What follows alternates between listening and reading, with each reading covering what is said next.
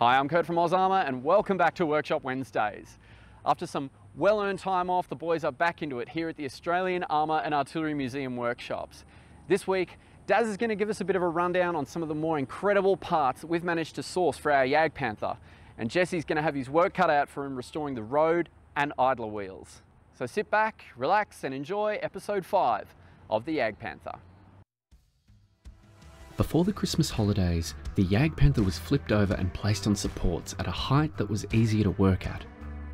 Now Jess has to put a final root weld in along the joins of the hull.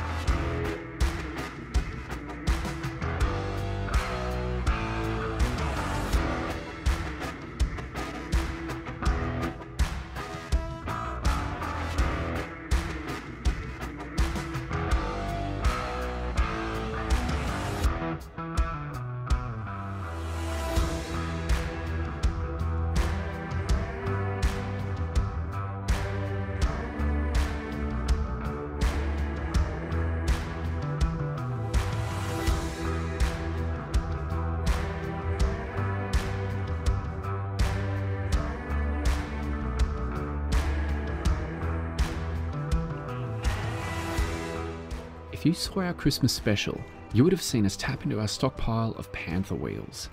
Usually, road wheels we obtain are in a poor state and require extensive repairs, but somehow, we've gotten lucky and only a few of these need work to bring them up to standard.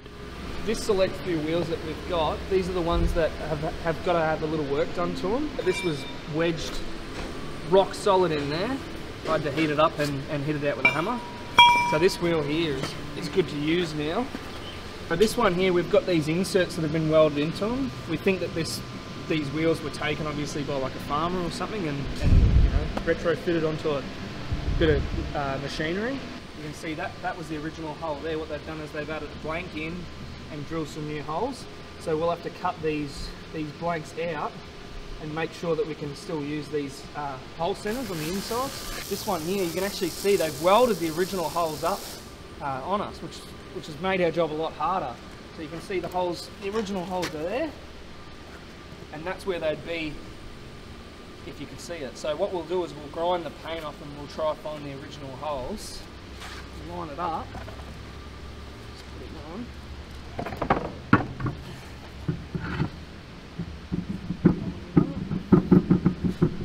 See that the hole centers line up pretty good, and what we'll be able to do is remark our holes in this and drill this and use this again after we've cut these hole centers out. There's only 5 wheels that we have to do a bit of work to. We're really lucky, really lucky. Thank you.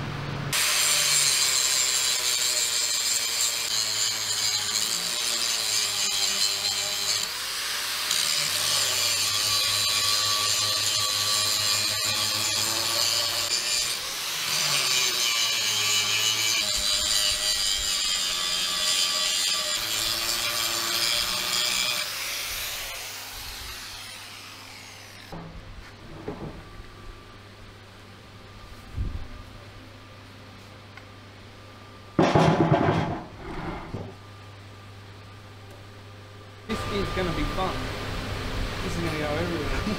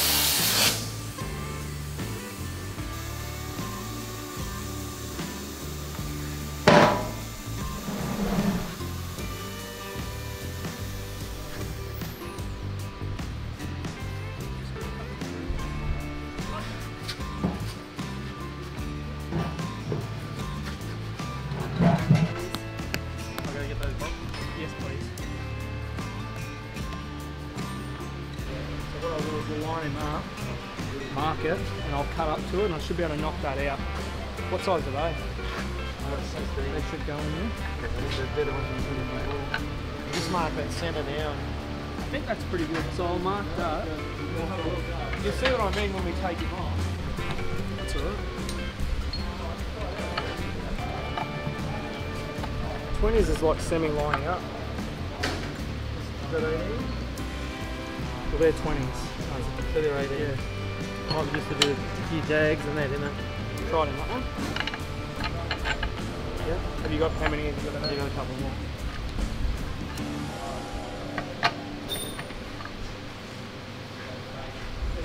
Oh, there'll still be a lip here. No, but you can chisel that off. No, I'll be temporary.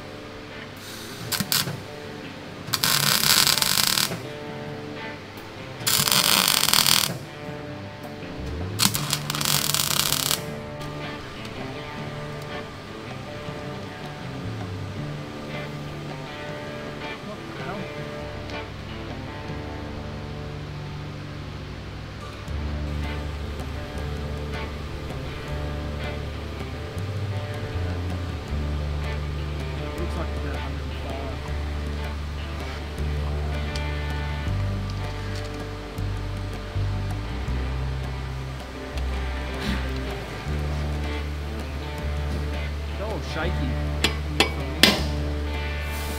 Spin around with me. Nice and firm.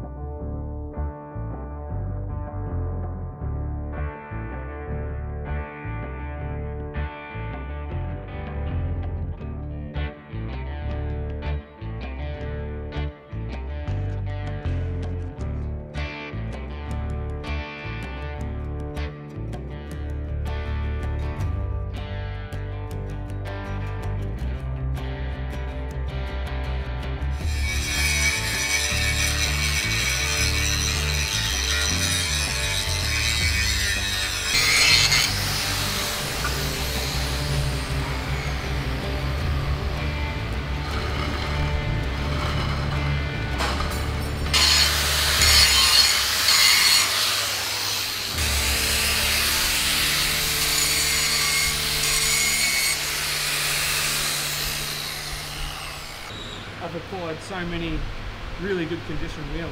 So, you know, to only do work on 5, that's really lucky, really, really lucky. It's amazing that something so seemingly simple can take so much time and energy. The front plate of our JAGDPANTHER was found at a construction site that uncovered a tank factory outside of Berlin. And while this is a remarkable piece, it will still need a little bit of work as the factory didn't quite manage to complete this one. What we're looking at here is this new old stock front glacier plate off a JAGDPANTHER. We were so lucky to get this. This is the main feature. This is what you look at. This is the first thing you see when you look at it from the front. So we're very lucky to have this. It was mid-manufacturing before the plant was closed down, bombed or overrun, whatever it was. We have to machine a recess around in here to match our machine gun port. The other thing we have to do is the main gun mount is held on with 4 bolts top and bottom. So we have to have a go and see if we can drill through this 80mm armoured plate. We're not sure if it's been processed yet, you know, properly for armour. If we get to drill it easy, it'll be great. If not, we'll have a bit of a struggle. There's a periscope that goes in here. So this is where you look out the glass here. So the driver's eye line is probably down below, so he's protected by this 80mm thickness here. Everything's chunky on this thing, it's amazing. Now this is our machine gun mount to go in our JAGDPANTHER. It's absolutely brilliant. It's been blown out of an actual vehicle. You can see where this actual part here has been blown off. We're going to have to recess and bevel it in about 15mm, because that's where it would have been originally. We've measured here, our front's 80mm armour. and then this is about 65, so that means that we have to go in about 15 mil here. This mount's different to in the other tanks that we've worked on, like the Panzer IVs, because they've got almost a vertical mount for their machine guns, whereas this one's on a 35-degree angle, so that's why all this bit's missing. This gives room for the machine gunner's head. Because of the angle of the armour, they have to have this bit removed just so the guy can get in close enough to look through the scope. Jesse has finished restoring the road wheels, but one of the rear idler wheels has taken a direct hit, and Jesse will need to repair it.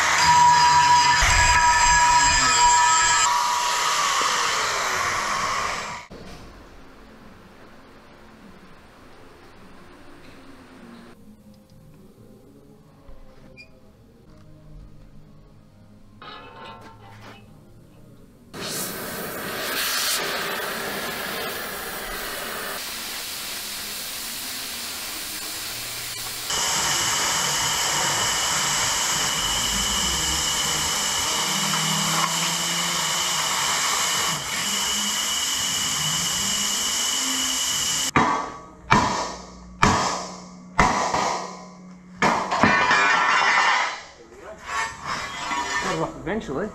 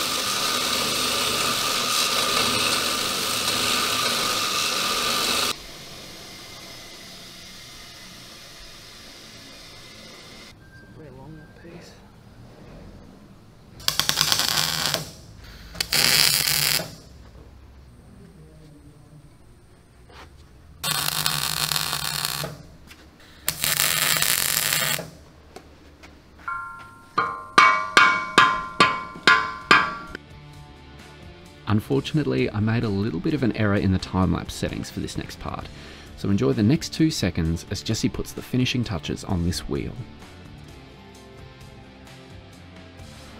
And there you have it, good as new.